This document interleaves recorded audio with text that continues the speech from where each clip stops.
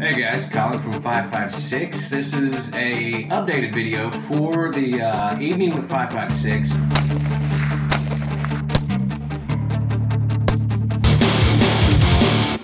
We were originally hoping to raise about $1,000. Since then, we have posted that to Instagram, and a boatload of companies have jumped on board and have really made this thing explode. We weren't nearly expecting the impact of which we have gotten, and now instead of $1,000, we're probably going to surpass $5 grand, and that's going to the cause of Wishes for Warriors. We saw those guys down at SHOT Show, and again, from what we heard throughout the industry, from other people in the firearms community, that that was a very good veteran charitable cause. Again, if you didn't see the first video, this is the rifle that we are giving away.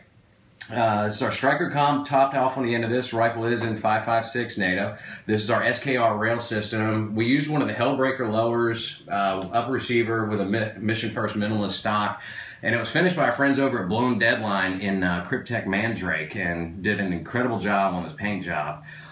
Now, let me get into a couple of the sponsors that have jumped in board with this. CMC Triggers donated one of their flat triggers. Samson Manufacturing has donated a rail as well as some iron sights. B5 Systems donated some parts. Yokem Toyota, which is local for us here, donated some stuff for the local auction that we'll be doing, or local raffle, excuse me.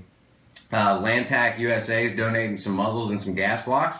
Texas Custom Rifles donated a suppressor for a 300 or a 30 cal. Specialty Ballistics here locally, which is going to be a part of our exclusive event here, has donated 223, 45 ACP and 9mm ammo to be given away.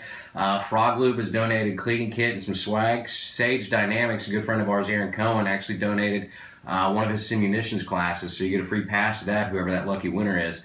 Our friends over at Willis Arms donated a free Cerakote job, as well as $50 voucher for any firearms repair. We actually refer all firearms repair outside the industry, outside of our AR industry, over to our friend Willis at Willis Arms. And Texas Custom Guns, another one, jumped on board and donated an AR-15 as well. And the other thing I didn't mention is Willis has a 1911 that is going to be in this raffle as well. So not only is there this gun, there's another AR-15 that's going to be coming to fruition, and there's a 1911 Colt lightweight 45 ACP that's also going to be a part of this raffle. This thing has turned out to be tremendous. We're really excited about it. The event's going to be Sunday, May 24th at Anvil Bar and Grill here in Shreveport, Louisiana, from 6 p.m. to 10 p.m.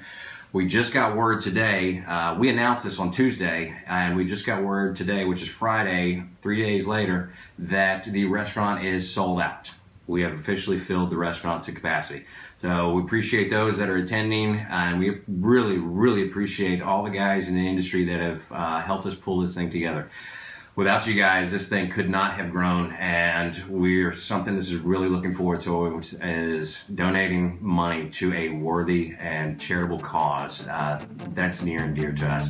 We appreciate it, guys. Thanks for watching. We'll talk to you guys soon.